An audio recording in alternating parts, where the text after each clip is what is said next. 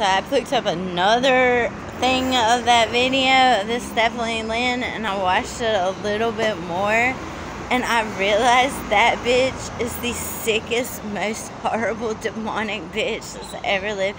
She's like I almost see what she's saying, because she's like, sort of ignore someone, but she actually says live your life like they never existed. That is basically like saying mentally murder that person and then delete all the evidence of their life.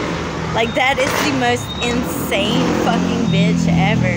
Stephanie Lynn coaching, I'm telling you, that is the #1 bitch that should be in a hospital with no fucking phone for the rest of her fucking life.